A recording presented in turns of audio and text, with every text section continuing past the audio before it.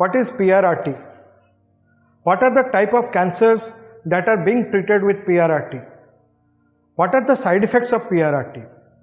These are the usual questions being asked to us by the patients and their relatives. So we will be discussing them one by one and other aspects of PRRT. Hi, I am Dr. Swagat Dash, Head of the Department, Nuclear Medicine and Molecular Theranostics, Sarvodaya Hospital, Faridabad, India. PRRT. As the name indicates, this is a kind of nuclear therapy for a specific type of cancer, that is neuroendocrine tumor or neuroendocrine cancer. Now coming to how PRRT works. As I have already explained, this is a kind of peptide receptor radionuclide therapy. So it has two components. One is a peptide which binds to the receptor on the tumor cells. Another is a radiation emitting isotope. So both when combined they give rise to radiopeptide. Usual peptides are somatostatin analogues which are being taken up by the neuroendocrine tumors. And the usual radioisotope, that is radiation emitting isotopes, are either lutetium-177 or actinium-225 or yttrium-90.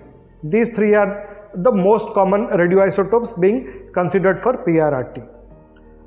When this radiopeptide, that is either lutetium or actinium or yttrium labeled radiopeptide, is being injected to the patient, this radioconjugate or radiopeptide goes to the tumor cells, binds, internalized by the tumor cells and give internal radiation. So the tumor cells are being irradiated from within and they are being killed. Since this radioisotope, they have a very short path length, that is within millimeter to centimeter. So the normal cells surrounding the tumor cells, they are mostly not affected. This is the beauty of this treatment. Now coming to what are the cancers in which PRRT may be considered. Number one is islet cell tumor of pancreas. Number two is gastroenteropancreatic neuroendocrine tumor, that is gastro means of stomach, entero means intestine, or pancreatic neuroendocrine tumor. Pheochromocytoma, small cell carcinoma of lung. Another a specific type of thyroid cancer, that is medullary cancer thyroid, which is not responding to iodine. These are the usual indication when PRRT may be given. Now coming to when your doctor would consider referring you for PRRT. So to answer this question, we need to understand one thing, that is the grading of neuroendocrine tumor. Usually it is being graded as grade 1, grade 2, grade 3 depending on Ki-67 index. You must have seen in your biopsy report Ki-67 or MIB index must have been mentioned. When the Ki-67 or MIB index is less than 2%, that is, it is being a very slow growing indolent tumor, nothing to be done, just wait and watch. When this index is more than 30%, that means a grade 3 tumor. This is highly aggressive tumor to be treated as high-grade cancers with chemotherapy and other systemic effects. PRRT is being considered for grade 2 tumors when the Ki-67 or MIB index is within 2 to 30%. When this tumor is progressing or advanced stage, this grade 2 tumor is progressing or is in advanced stage, which cannot be tackled through any surgery, and when the associated symptoms, they are not responding to any other conventional treatment. In this condition only, your physician or your treating doctor may consider referring you for PRRT therapy. Now coming to benefits of PRRT therapy. Number one, this is a personalized kind of treatment. That means the radioisotopes and radiopharmaceutical, they can be tailored depending on the patient's biological behavior and molecular characteristic of individual tumors. Number two, this is a targeted therapy.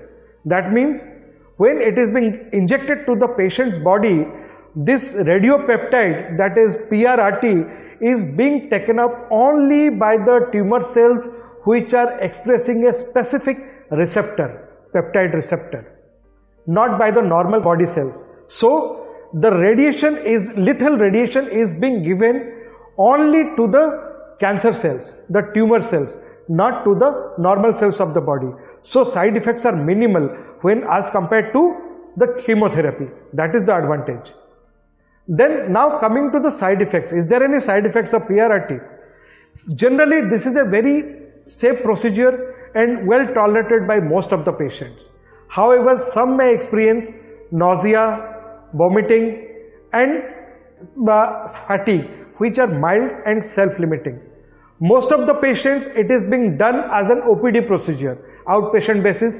Patient come, take the medicine, take the injection and then go. The duration of each procedure is approximately 5 to 6 hours, and most of the patients at the end of the treatment, they are fit to go home.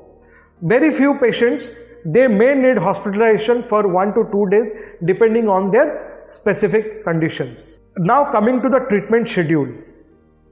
Basically, it depends on your disease burden. What is the disease burden in the body? That defines the treatment schedule.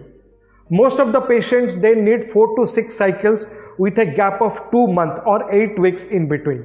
However, it may go up to 10 cycles as well depending on the disease burden and how the individual patient is responding.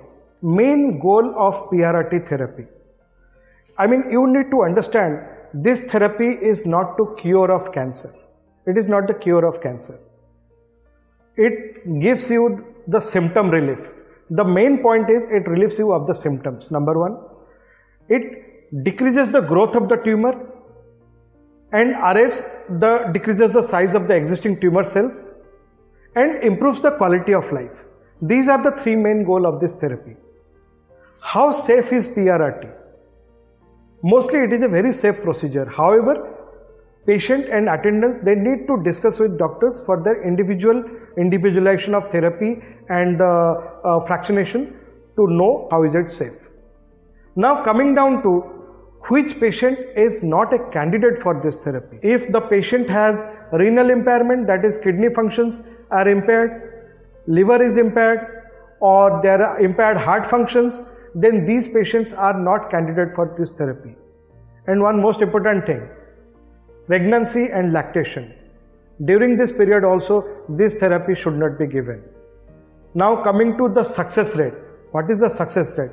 When we contemplate any treatment, we need to know what is the success rate. And you should know that more than 80% of the patient, they are relieved of their symptoms with improved quality of life and overall survival. Thank you so much.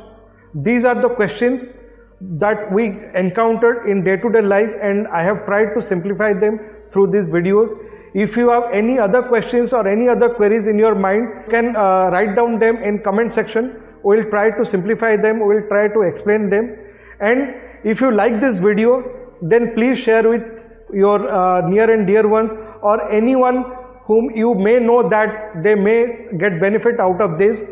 And if you like this, then please subscribe to our channel. We will be coming up with many more educative videos on nuclear medicine and other medical aspects. Thank you so much.